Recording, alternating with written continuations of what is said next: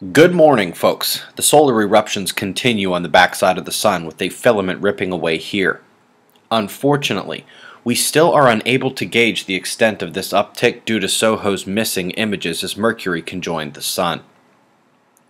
On the Earth-facing side, we had a high C flare this morning. It came from the incoming active region down south. The equatorial sunspot group center disk is fading, so we'll come to the left. That flare maker has beta complexity, and despite no real strong mixing, the spots are in tight quarters, which can be all you need. We have lateral separation of the magnetics in the incoming northern active region, and we will also turn attention to a new group just cresting the limb into view this morning.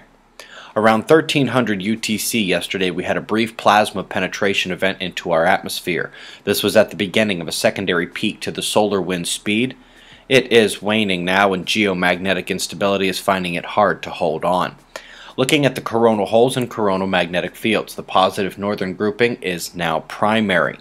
Visualize this in 211 angstroms. We see the southern negative departing group as our new opening shifts in up north.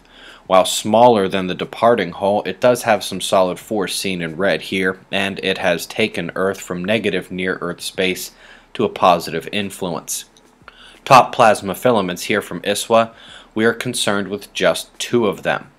The first we've seen before, sneaking in behind the coronal hole there, while the other we are just now getting a look at, slithering amidst that incoming coronal hole up north. A quick announcement, a website revamp will begin on December 16th. There may be some visual changes and brief interruptions of service while the new site is implemented, mobile device improvements, and other changes coming for the new year.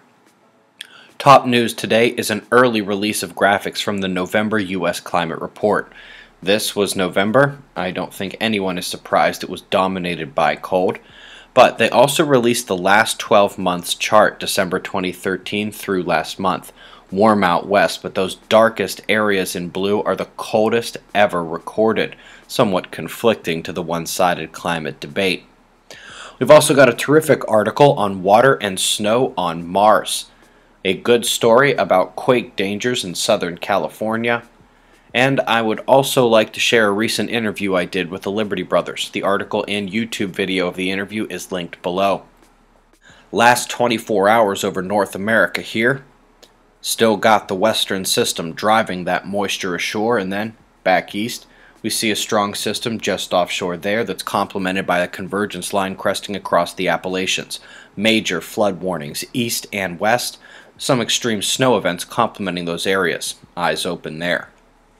Looking down on the North Pole, we see that the strongest storm in the Northern Hemisphere is the North Atlantic Low, still driving very hard at the convergence with a high-pressure node to the south, and just can't get rid of that Mediterranean system either. Thunderstorms possible in the south, but the real warnings come with the mega low.